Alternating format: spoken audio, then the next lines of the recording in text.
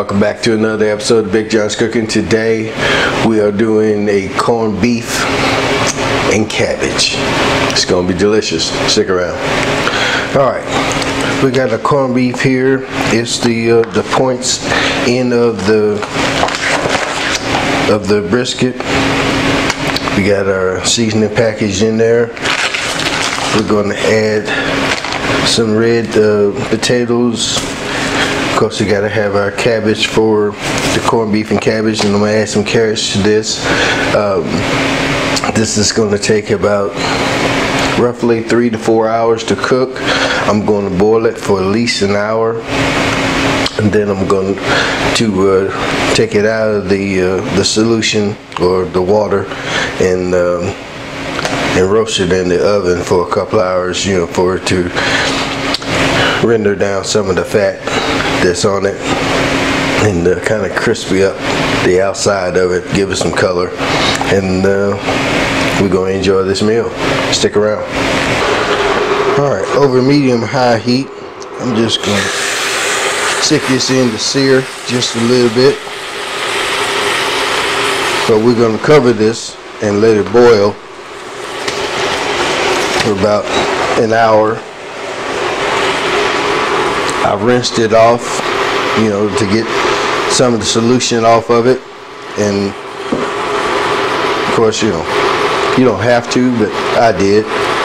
So I'm gonna let this go for about 6-7 minutes, just to sear a little of that fat. Then I'm gonna cover it in water, and we're gonna let it go, like I said, for about an hour.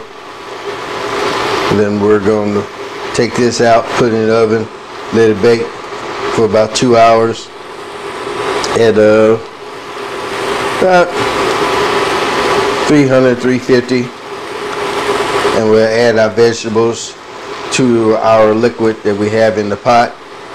So let's get that done. I'll bring you back as soon as we get this seared off and start adding in our water. Alright, give this a look. Looks good. So basically all we're going to do is just cover it with water. And I got 4 cups of water here. I'll probably add a little bit more to that. But we're going to add in our seasoning package, pickling, and let this go. I'm going to add about, let's do about 2 more cups of water at least.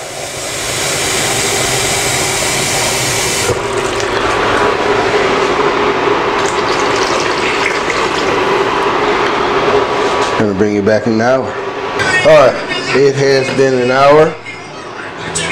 I covered them up and let it go. So I'm just going to take this out and add it to my, I don't throw it out. Hard to get a hook done. Come on out there. Just on my pan. And I'm going to stick it in the oven, which is preheating at the moment. And we're going to go a couple hours in there, and I'll bring it back, see what we got. I've gone through and I've been skimming a lot of the scum out of here as much as I possibly can, and off the sides. And now I'm going to add my veggies to this. Alright, I'm going to add me a little salt to my liquid to cook our potatoes and our carrots and our cabbage. So take that in and let this go for about 30 minutes. I got my grandbabies over today, so they wanted to help me cook, so I'm also adding a little accent to this and a little bit of garlic. A Okay, that's a carrot and a potato. And then we're going to add some cabbage here in a little bit, right? Yeah. All right. Put that one in there. Real easy. Just set it down in there. Good job. Good job. That one in there. All right. Thank you very much. All right, cover that up and let that go for about 10 minutes. All right. It's all done out the oven.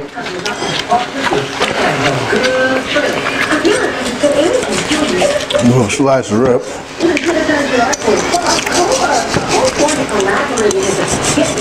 Nice and tender. Still a bit hot. Ooh. Might need to use a fork. Looking good. I'm cutting against the grain. That way it don't crumble up and fall apart. Get this plated up. I'll get right back to you. Alright, end results. Everything tastes wonderful. Meat is nice and tender. Veggies are delicious. If you like this, give me a thumbs up. Tell a friend about me. Leave me a comment. And I'll see you on the next one.